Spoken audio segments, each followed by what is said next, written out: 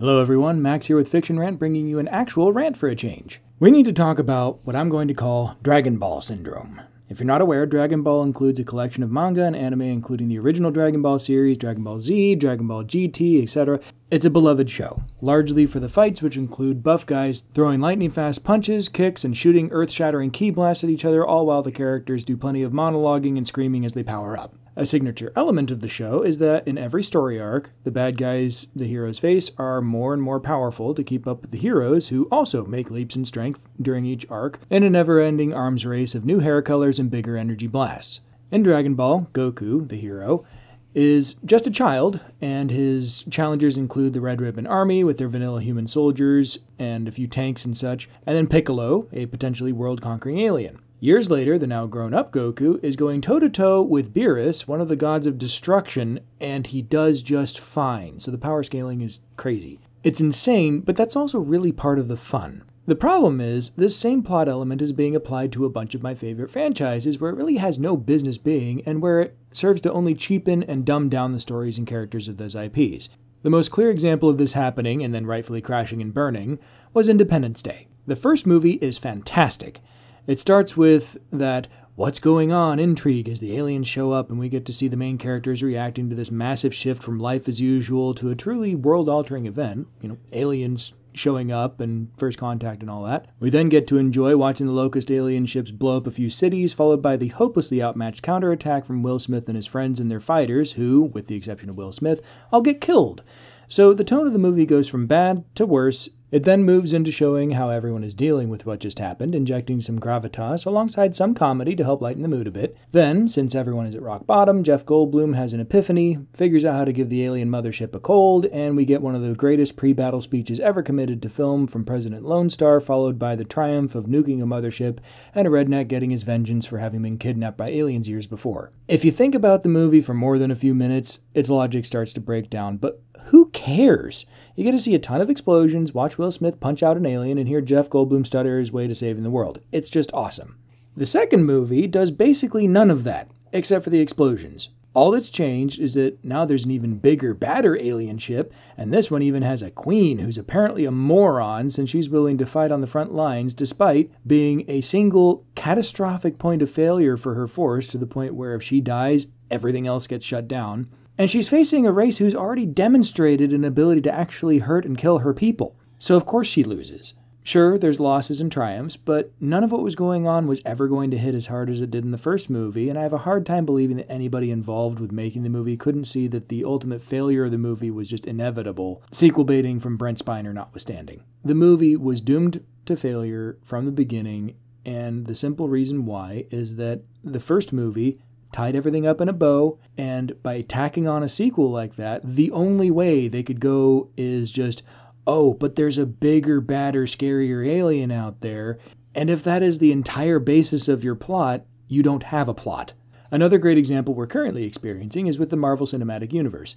For years, we've had villains come and go, culminating in Thanos and the Infinity Stones blowing out half the universe, while the Avengers then had to pick up the pieces and put everything back together using time travel shenanigans. Up to that point, there weren't actually any bad Marvel films. The scale went from meh to great. Thor 1, Captain America the First Avenger, meh. Captain America Winter Soldier, Avengers Infinity War, great. Okay, Captain Marvel probably creeps into being just a bad movie, but whatever. Then the aftermath of the Infinity Saga hits, and Disney Marvel is faced with a problem. They've already blown up and then fixed half the universe. Where do you go from there? Well, the good answer is you can go in a completely different direction, deal with other villains, even if they're not cosmic level threats. The answer we got was Kang the Conqueror, who of course has to be scarier and stronger than Thanos in every way, and by the way, the Infinity Stones are just paperweights in the face of his overwhelming power. This is just dumb. Marvel in particular has had so many different directions that they can go. Most of them are not cosmic level threats, but they're certainly plenty scary or impactful to the Avengers. If Galactus shows up, they're going to need to pull out all the stops to get him to go away, or he'll kill everyone on Earth. Is he a universe-ending threat? No, of course not. But if he showed up, you'd better believe that everybody would be doing their best to beat him. What about Doctor Doom? Again, not a cosmic-level threat, but what's interesting about him is that he combines not quite Tony Stark levels of tech smarts with not quite Doctor Strange levels of magic smarts and then uses them to enrich his citizens while doing supervillainy type stuff. But, his citizens are happy. They're also kind of basically slaves. So you can get into some, interesting ethical conundrum type stuff where it's like, okay, you're doing really well and you're prosperous and all this, but you actually have no autonomy. Get into that. That would be kind of interesting. But no, instead we are stuck with Kang the Conqueror, who has already lost a fight to ants. But there's an infinite number of them from across the multiverse, so nothing you do actually matters, and even if there's a huge loss or something else that's super significant happens, still doesn't matter because there's a bazillion nearly identical universes out there, and we've already done time travel too, so nothing could ever actually have stakes or consequences ever again. This is just boring, and that's the cardinal sin. Comic books should not be boring ever. And it's not just comic book movies. Star Wars did this with the sequel trilogy. They went, oh yes, we have an even bigger, badder Death Star, and then that got blown up. So okay, now we have Death Star lasers that are just attached to regular Star Destroyers, and we have a bazillion of them that Palpatine pulled out of his butt. The show Heroes also ran into this very quickly with Peter Petrelli, since he could have just absorbed powers from people being around them.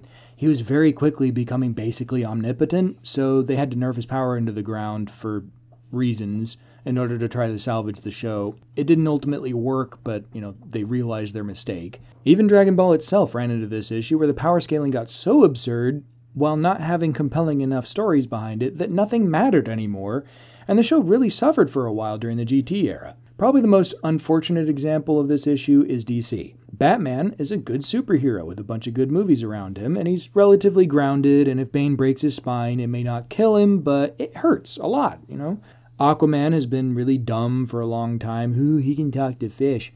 But Jason Momoa is likable, and the stories that they've done with him so far have been, they've been fun. Superman is the pinnacle of DC power, so they can come up with threats for him involving kryptonite or, whatever, other powerful beings. But those stories are hard to pull off while remaining true to his character and still keeping things interesting. The Dragonball Syndrome in this case is built in. When the DC superheroes group up, why is anyone but Superman even there? The climax of Justice League, the non-Snyder cut anyway, illustrated this perfectly. Flash needs to evacuate some citizens at the climax. Superman shows up and does it faster and better. Cyborg, Wonder Woman, Aquaman, and Batman are all fighting Steppenwolf, and it's really not going well for them. Superman just shows up and makes the whole fight look easy. Again, why is anyone other than Superman even there? He literally does all of their combined jobs better than they do. It's the storytelling equivalent of playing superheroes with a 5-year-old who hasn't quite learned to not be a sore loser yet, so any power you invent or anything that you do, they can too, but just better. There's a reason why we don't have 5-year-olds writing scripts for multi-million-dollar blockbuster movies.